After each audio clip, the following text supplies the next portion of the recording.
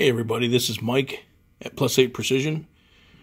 Welcome to part 2 of reverse engineering a worn lathe gear. We got some measurements to continue taking, so I can get a replacement gear, or hopefully find a replacement gear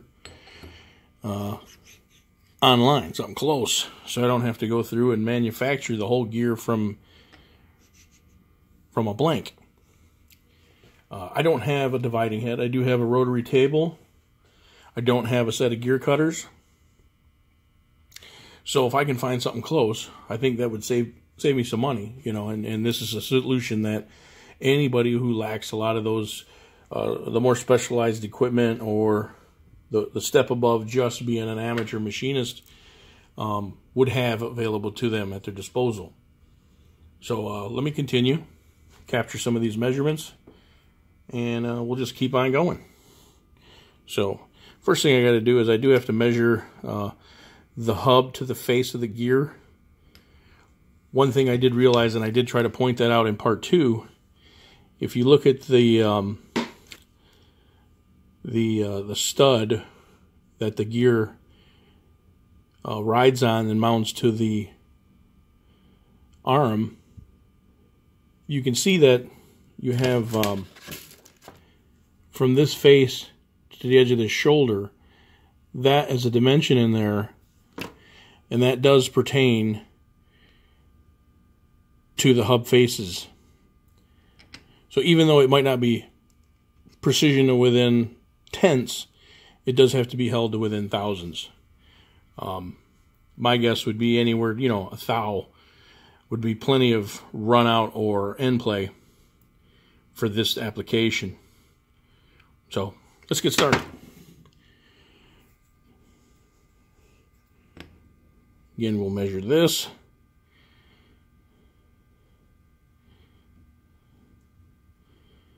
And you can see we have 127 thousandths, so roughly 1/8 of an inch. I'll mark that down here on a sheet of paper.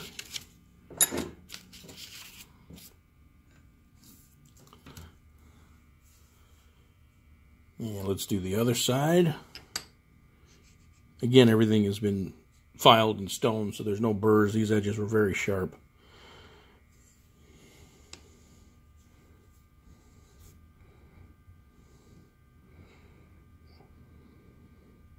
And this side,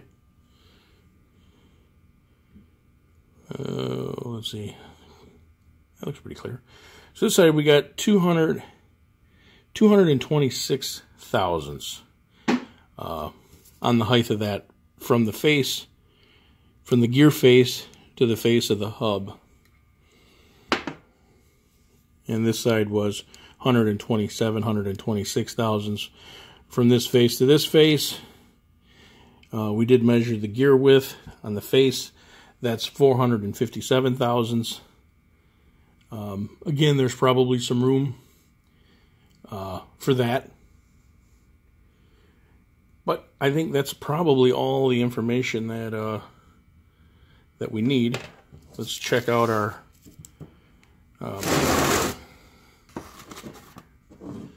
sketch.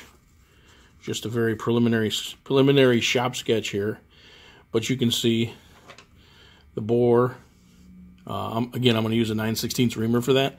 That's going to be 5.625. This bore measures 5.65, and the shaft measures 5.60. So I think the 9/16 will tighten that up as well, which will eliminate some of the wear from this thing moving on the shaft. We got an OD, which again, depending on what tooth you land on, or remaining tooth you land on, is 1 inch 930 thousandths. And then the rest of the dimensions, you can see I've captured the diameters of both of the hubs, and then the overall, which corresponds to the shoulder length of roughly 800 thousandths. And that is something that would have to be maintained. So we'll just keep on going here and see if we can find something in the book or online or wherever.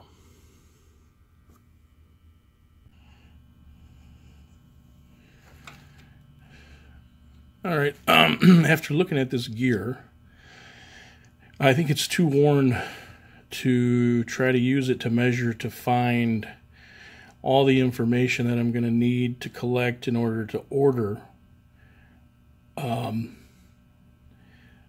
gear as close to this as possible. So I'm going to have to take probably another gear off of the lathe in order to be able to measure it more accurately. You can see these teeth are just beyond worn. So give me a few minutes.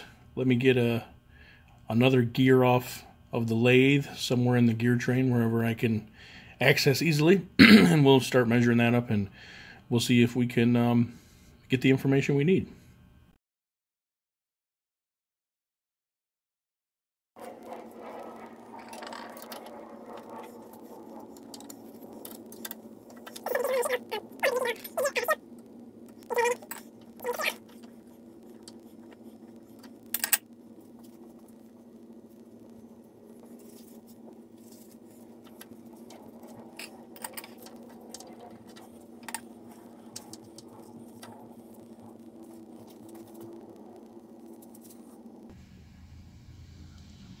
Okay, here is the gear that I just removed from the lathe.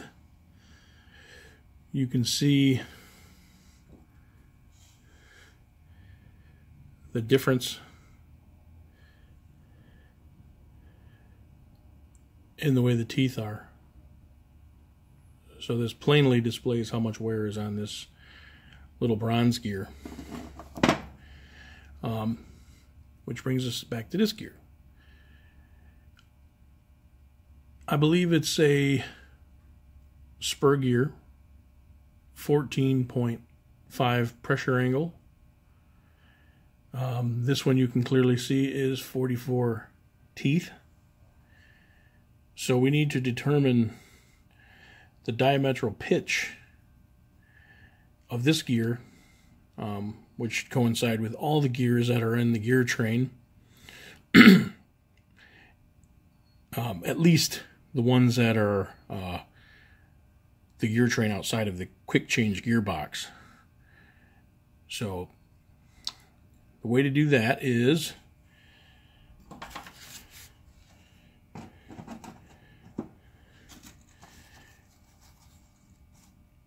to take the number of teeth plus 2 and divide it by the OD of the gear. So let's check the OD of this gear.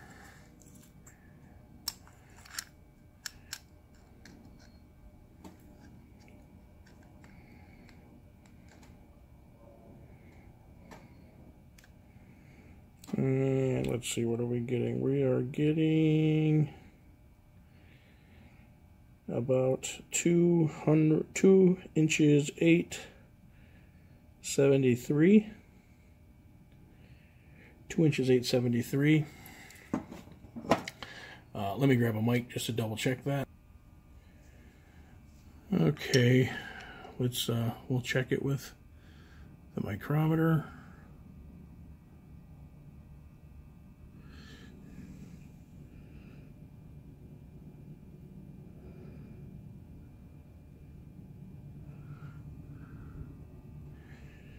Making sure that I'm on opposing teeth.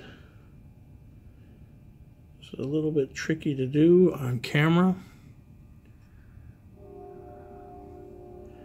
Making sure everything is lined up. Okay, there it is right there. Let's lock it. And we have 2 inches 876, but I'm gonna bet this is 2 inches 875. I'll double check off camera where it's easier to do. So again, there's the measurement.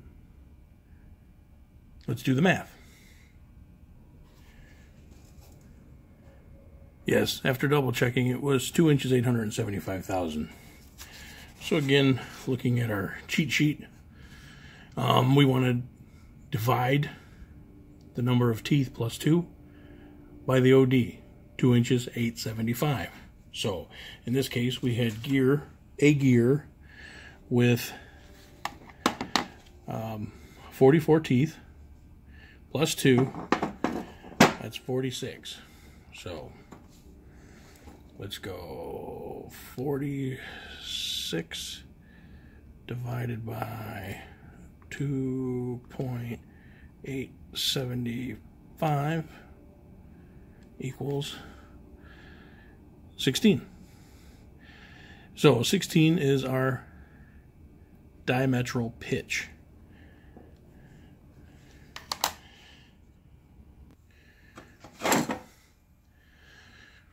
So now with the information obtained, the previous information after measuring the worn gear, I have enough confidence now where I can order something online. Hopefully I can find something that matches very closely. Maybe requires a small amount of machining to get it to go on the lathe, but we're going to start with that. Get the first gear done.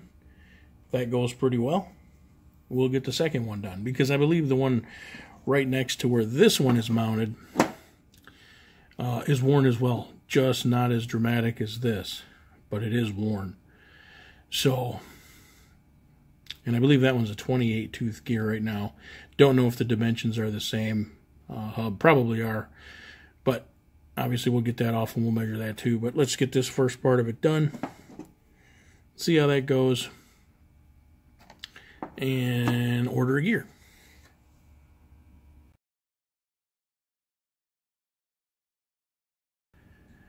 Okay, here is the replacement gear I bought. Bought it off eBay, listed as a slightly used but in good condition gear.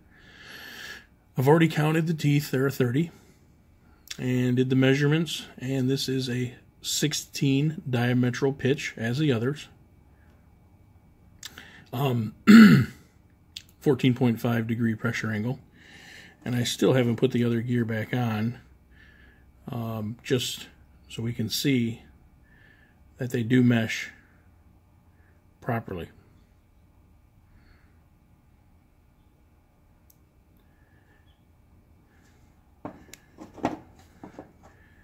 Comparing this again, you can see how worn this gear is. This gear is not a perfect fit. There are differences. One being the bore size. I think that's plain on the camera.